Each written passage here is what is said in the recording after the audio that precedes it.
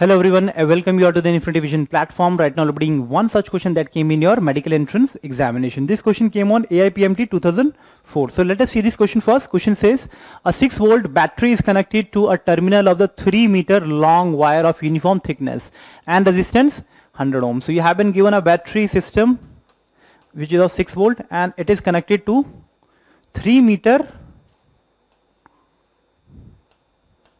wire of uniform thickness. It would have certain resistance, okay, and its resistance is 100 ohm. So the resistance of this wire is 100 ohm. The difference of potential between the 2 points on the wire separated by a distance of 50 centimeter will be, obviously, so this is a 3-meter long wire, okay. The potential difference across its terminal would be 6 volt. So what would be the potential difference? So if I'll divide it with 1, 2, 3, 4, 5, 6. If I'll divide it with 6 parts, so each length of would comprises of 50 centimeter.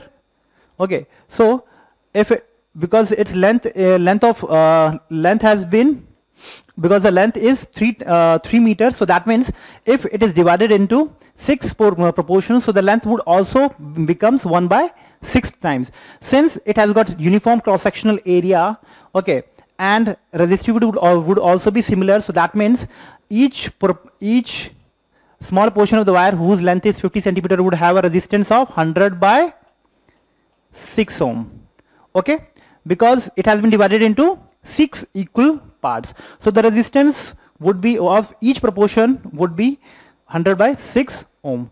So what would be the potential difference that you need to find out across these two terminals? What would be the potential difference across these two? If you'll apply a voltmeter over here, so what would be its reading? That you need to find out. Obviously, what would be the current flown through this wire?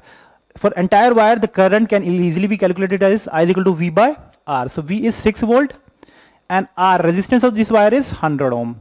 So this is the current which will be flowing through each section of this 3-meter wire, okay.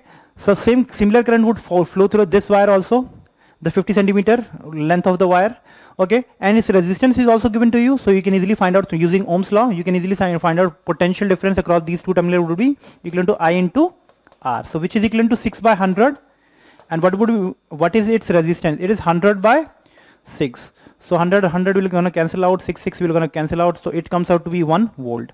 So the potential difference between these 2 points would be equivalent to 1 volt. So which is C option that we are getting, which is the correct option that you should get. Okay, remember what you have done is you have calculated the potential difference across these two terminals.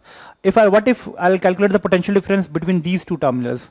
Again, these two terminals would have a potential difference of, because it has been divided into 3 parts, so these two would have a potential difference of 2 volt, because 6 volt can easily be calculated divided into 3 equal parts as 2 volt, 2 volt and 2 volt. Okay, similarly you can easily find out the potential difference between any 2 points of the section of the 3-meter wire. Okay, I hope this question is clear to everyone. Thank you.